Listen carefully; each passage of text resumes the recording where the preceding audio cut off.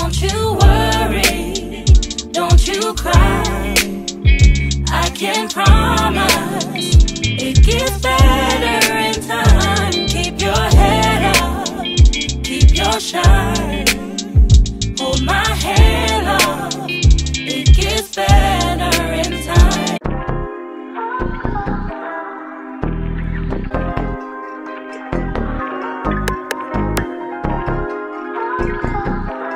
Hi guys, I'm Ree. Welcome back to my channel. If you are new, welcome. Babe, just hit the subscribe button because I've got something for you. Your girl's on a life journey, a fitness journey, a faith journey. So I feel like I have a little bit of something for everybody. So if you are on a similar journey like I am, this is the page for you. If you're returning, hey besties, it's so good to see you guys again. So as you can tell, we're getting into a meal prep video and I can't believe it. I can't believe we're back with these videos. Honestly, I'm not prepared, okay? The fact that I'm now meal prepping means that I'm going back into the school building and your girl is stressed. But the grind never stops. So today I'm doing a quick and easy meal prep for you guys. I'm still doing my batch prepping where I prep components and then I throw stuff together throughout the week and I show you what I'm eating throughout the week. I find that this method just works best for me because now it gives me a little bit of variety. As you guys who are returning know, I've been having a really hard time eating the same thing every single day. So I've been really loving the fact that I can just kind of pick and choose and select from items that I've already made and make a new meal with it daily. It's just making my life so much easier. Just some things I want to cover. First things first, we already know the disclaimer. I am not a professional. I am not a nutritionist, dietitian, none of it. I myself am personally working closely with my nutritionist and my trainer to get my nutrition like really down pat this year. But I just want to bring to your attention that I am just here to give you guys creative food inspiration and meals to add to your repertoire because I know how healthy eating could be. It gets boring, it gets like repetitive. So I'm just trying to give you some fun ideas to add to your meal plan. That way you don't get bored. That way you stick to your health and fitness goals. One of the biggest changes in my health and fitness journey, or not even my health and fitness journey, but just my eating, is that I haven't been eating breakfast. It's just, I can't really eat that early in the morning. And now that I'm going back into school, I don't like to have something heavy on my stomach first thing in the morning. So what I've been doing is having 2 large meals and a snack a day, or maybe 2 snacks, just depending on how I'm feeling. This format of eating has been really, really helping me. It works with my schedule and it is nutritionist approved. I've been working, like I said, heavily with my nutritionist lately and it works for me as long as I'm getting my macros in. It doesn't really matter the format and what you eat, which leads me to my next point of that I'm not including any of the macros on the screen or down below because my portion sizes change every day since I'm batch cooking. So it's not like I'm eating the same thing every day and the measurements are the same. They're not. So I didn't include any of the macros for any of the meals that I prepared because every day it's a little bit different and that was just like a lot of work. But I do a really good job of telling you everything that I'm using. So if you guys want to use your calorie and macro trackers to input that information, I feel free to do so. I just didn't do it because we won't be eating the same thing. Our bodies are completely different and we need different things. So I just wanted to be mindful of that. If I do what I eat in a day videos, I will gladly do that because you guys can see the daily amount of macros that I'm ingesting. But for meal prep videos, I just think it's just counterproductive because you don't see every single thing that I eat in a day anyway. So that's why I didn't include it. And then of course, since I'm batch preparing foods, I will obviously be showing you at the end of the video the meals that I created out of all of my components that I've made throughout the week. Any of the items that I prepared off screen, things that you did not see me cook, I will have a recipe linked down below or in like a little like PDF format so you have the recipe that way. But everything else, I've included my measurements, my spices, all of that in the actual video, so you should be good to go with that. Just some questions I want to address before we get into this video because I always get these questions. So first things first, I don't freeze any of my meals, okay? Because one, I eat salads, so you can't really freeze salads. And two, it just doesn't work for me. I just don't see the point. I've had no problems with letting my food sit in the fridge for 4 to 5 days. I've had no issues at all, so I'm gonna continue to refrigerate them. Another question I get is, do I take my proteins out of my salads and heat them up? If I have time to do so, okay, fine, but I'm really okay with eating cold chicken or cold salmon on my salads. Also, I won't be able to do that with the salads that I prepare in this video, as you will see the format of their structure, how they're all made. So you'll be able to see that in the video, but if I take it to work, I just eat it cold and that's just that. All of my meal prep containers that have the bamboo lids are all from Ross. They're just like very generic. They came in a pack of like 4 or 5. Any of my white containers with the clear lids, they're also from Ross, came in a pack of 12. Also, they're very generic. All of my glass compartment containers that I'm gonna be using at the end of this video for my snacks. They're from Amazon, as well as my mason jars, as well as my spice jars and my spice rack. So I will leave those all linked down below in the description box if any of you guys are interested in checking them out. And then lastly, I always get a question on when do I eat? Like, does it matter what time of day that I eat? I'm currently intermittent fasting and I'm doing the 10-14 method. Usually people do the 16-8 where you fast for 16 hours and you have an 8-hour window for eating. I'm doing the 10-14 right now so I can kind of like make sure that I'm getting all of my macros in, because I'm really still having a hard time getting protein in. I've been increasing my protein through protein shakes, protein bars. Any way I can get protein in, I'm gonna do it, and making sure that I'm giving myself large enough portions of protein in my actual meals, snacking intentionally with high protein snacks. Since I'm intermittent fasting for 10 hours, I usually break my fast around 12 o'clock, which is my lunch, which is why I'm not having breakfast. And then my eating window closes at 10 o'clock. I usually don't eat past 6 or 7 o'clock, but I am being really intentional about getting all of my meals in, and it's been hard, but it is what it is. So that is everything that I think I needed to cover before we get into this video. So without further ado, let's go ahead and jump in. So I like to make meal prepping a little bit easier by always starting with the most time-consuming components, which are usually my protein. In today's video, I'm making 3 types of proteins, which are hard-boiled eggs, chicken breasts, and salmon. You already know the drill, but if you don't know how to make hard-boiled eggs, it's super simple. Just get a large pot, fill it with cold water, and then drop as many eggs in your pot as you would like. Then you're gonna pop them onto the stove and boil for about 10 to 14 minutes, depending on how you like the inside of your egg to look. Moving on to my next protein, I'm gonna be seasoning 4 super large chicken breasts. I'm so proud of myself for getting these cute little spice jars and little spice rack. Your girl is coming up in the world. I'm gonna be using garlic powder, chili powder, black pepper, onion salt, onion powder, cayenne, parsley flakes, and of course some salt. Now you can season to your liking. I'm just showing you the seasonings that I use. I use about a teaspoon to a teaspoon and a half of each, but the chicken was large, and we already know that I season with love over here, so if it's too much seasoning for you, just adjust them to your liking.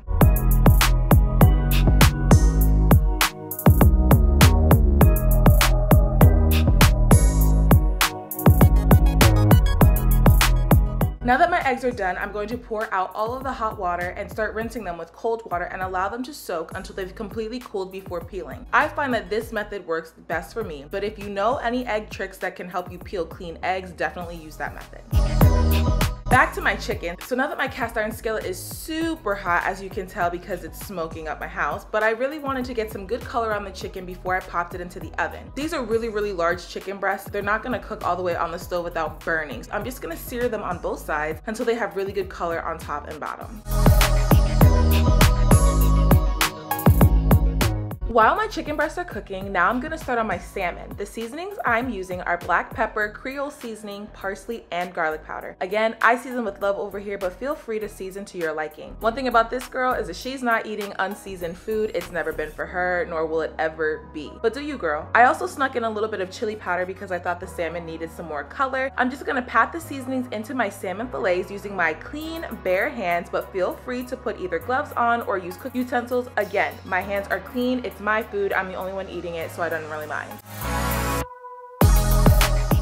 Flipping my chicken over, now I'm gonna add some water to the pan. Ideally, your girl would have liked to have added some chicken broth, but I didn't have any in the house, which is completely fine because there's enough seasoning on the chicken to mix with the water that it'll create a nice broth anyway. So I'm just gonna pour some water into my skillet, then pop it into the oven at 350 degrees for about 40 to 45 minutes.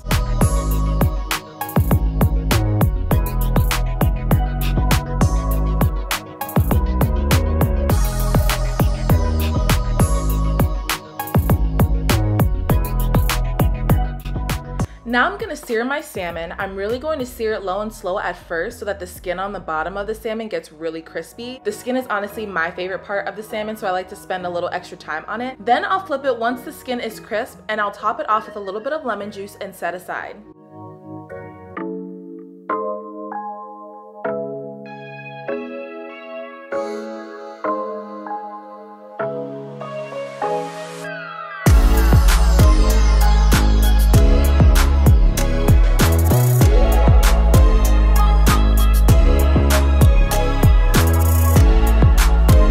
Now, before I put anything in the fridge, I always let my cooked food come to room temperature first. So I'm just gonna place my salmon into this glass meal prep container and let it sit out until it's completely cooled.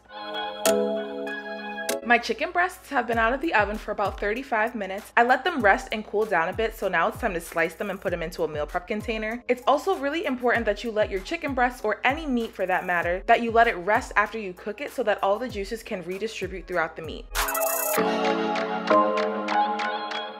Now we're getting into some produce prep, so I'm gonna start by cutting up a tomato. I'm gonna chop it into medium pieces and set aside.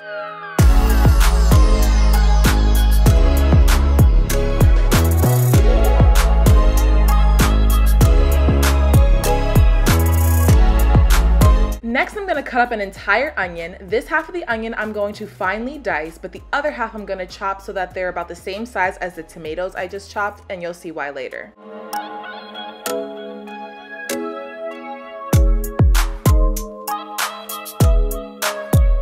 Now, of course, we have some jalapeno because you know your girl loves spice. I'm gonna slice an entire jalapeno into thin rings, and then I'm gonna finely mince another jalapeno for some pico de gallo that I'm making later. You can definitely remove the seeds and ribs if you'd like, but I like the spice, so I kept them in.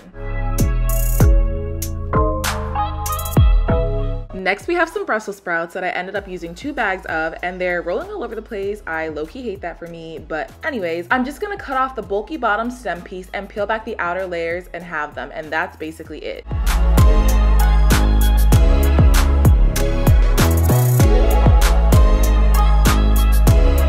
Asparagus are pretty easy. I just washed them, and now I'm gonna slightly bend them and allow them to snap where they naturally want to snap, separating that hard fiber stalk at the bottom.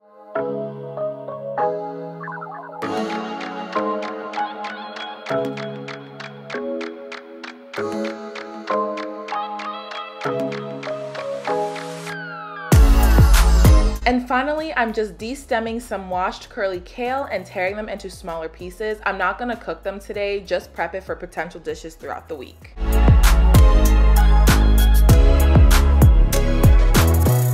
Now moving on to cooking my vegetables, I'm gonna start off by spraying my skillet with a little bit of avocado oil, or any non-stick cooking spray will work. I'm adding a little bit of minced garlic and of course some red pepper flakes because you know they had to make an appearance at some point. This would not be a meal prep with Ree if they didn't pop up. Anyway, I'm just going to go ahead and cook the garlic and chili flakes together and then add my washed Brussels sprouts to the pan and saute them until they're soft.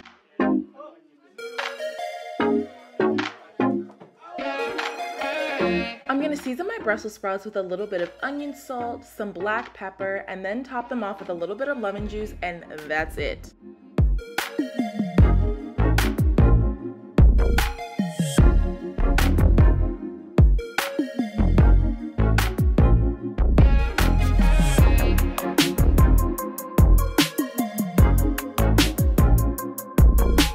So now that our Brussels sprouts are done, I'm going to transfer them over to a meal prep container, and as you can see, they're still very hot, so I'm gonna leave them on my counter to cool down to reach room temperature, and then I'll pop them in the fridge for the week.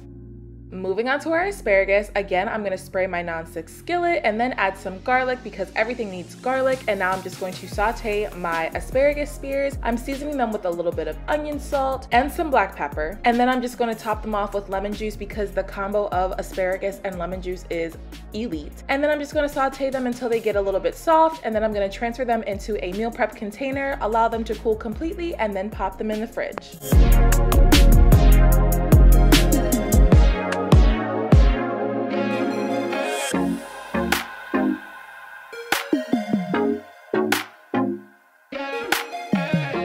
Okay, so now it is pico time, so I'm adding some finely diced tomatoes that I had left over in my fridge, some jalapeno, red onion, and cilantro. Of course, we're adding some minced garlic, and then I'm using black pepper, cumin powder, garlic powder, red chili flakes, and some salt to season. And of course, I have the juice of a lime. I only used 1, not 2, but you know the drill. Just add all of your ingredients to the bowl, season, mix well, place in a meal prep container, and then hold in the fridge for up to 5 to 7 days.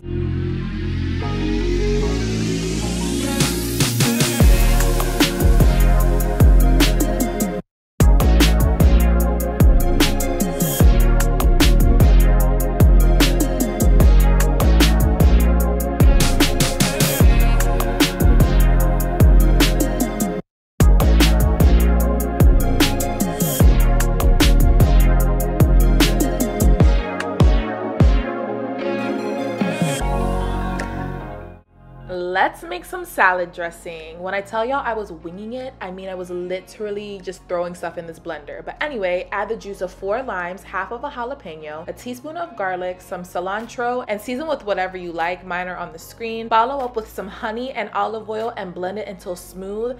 This dressing, y'all, first of all, it holds really, really well in an airtight container. I've had mine for about a week and it's still so good. But this salad dressing was a 10 out of 10. Like, I was very, very impressed. I'm also not super big on cilantro, but I'm really been trying and like I kind of like it, but it wasn't overpowering in this dish. So definitely give it a try.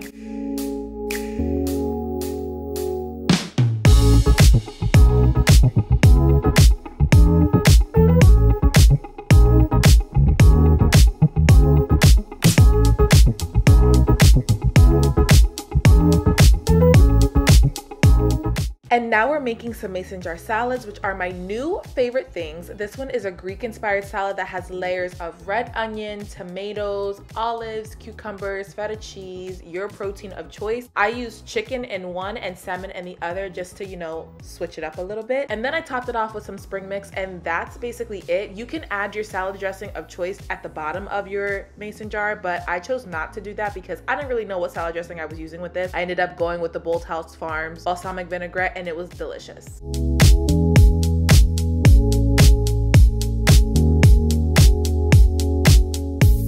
So for my next salad prep, I'm making a Southwestern inspired chicken salad that has layers of corn, black beans, pico de gallo, jalapenos, chicken, and romaine lettuce. Again, you could have added your salad dressing at the base of the salad. I'm using the cilantro lime salad dressing that I made a couple clips ago, but I chose not to do that, and honestly, 10 out of 10. So this is basically everything that I prepped today, and I'm just gonna store everything in the fridge and then throughout the week create different meals using each component. So for my first meal, I'm gonna be using this minute brown rice and quinoa mix because why reinvent the wheel if you don't have to? And I'm just gonna follow the directions on the back of the packet. I ended up making some sauteed lemon garlic kale with chickpeas, and I added the rice and quinoa mix, and then I just paired it with a little bit of salmon. Honestly, so simple, quick, and good. I had a little bit left over, so I prepped my leftovers for the next day's lunch, and it was 10 out of 10.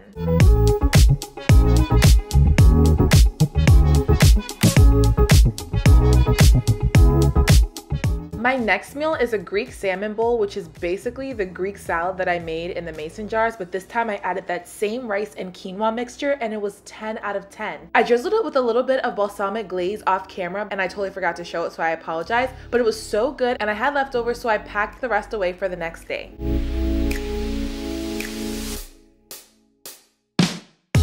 Meal 3 had to be my favorite because it was the simplest. I just heated up my asparagus and Brussels sprouts, paired it with some salmon, and that was literally dinner. You can't go wrong with salmon and veggies. Like, I'm sorry, it just, salmon goes with everything, and the fact that I had leftovers just made my heart so happy, so I just packed it away for the next day. So the final meal that I cycled this week was a chicken burrito bowl, and again I'm using the cilantro and lime jasmine rice minute rice pack, and I love them because they just make everything so easy. I just followed the directions on the back of the package, and then I assembled my bowl with some lettuce, the rice, some beans, chicken, pico de gallo, and a little bit of cheese. I added some guacamole and ended up drizzling the whole bowl with my cilantro lime dressing that I made earlier in this video, and it was bomb.